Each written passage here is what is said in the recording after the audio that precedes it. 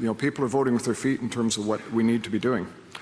Speaking to a room of business leaders in Vancouver, BC Conservative leader John Rustad claims NDP leader David Eby has created an affordability crisis that has pushed what he says is a record number of people out of the province. And I get it, because after 7 years of our current government, can anybody point to anything and say it's better?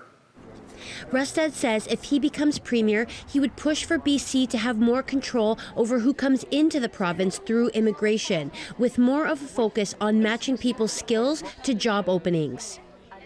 We actually shouldn't be relying on Ottawa, 3,000 miles away, making those decisions on immigration.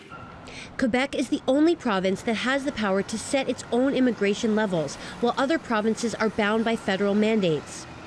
Eby has previously called for federal housing funding to be tied to immigration levels to keep up with BC's population growth.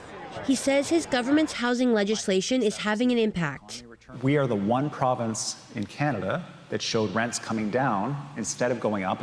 BC Green Party leader Sonia Furstenau says her party is the only one focusing on how to lift people out of poverty.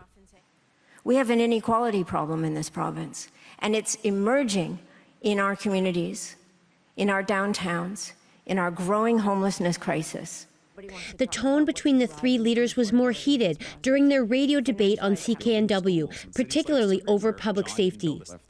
Rustad doubled down on his statement that he would direct police to ignore certain sections of federal gun laws, which ban handguns and semi-automatic weapons. There are law-abiding gun owners in this province that are being targeted by the federal government, and I disagree with that. And so I will not see our precious dollars that are being spent on law enforcement going after law-abiding guns. Instead, I will have them going after the criminals, going after the gangs. I just find it astonishing that someone who says that public safety is a priority would take that vital tool away from police to enforce federal gun regulations against gangsters in our province. Police are lining up to say it's an absurd proposal. He wants to go after handguns, John. Are you hunting deer with handguns? With semi-automatic rifles? This isn't about hunting. A former BC police chief and Solicitor General is doubtful of Rustad's plan. If he became Premier of British Columbia, he does not have the power to direct the police to disregard a federal statute.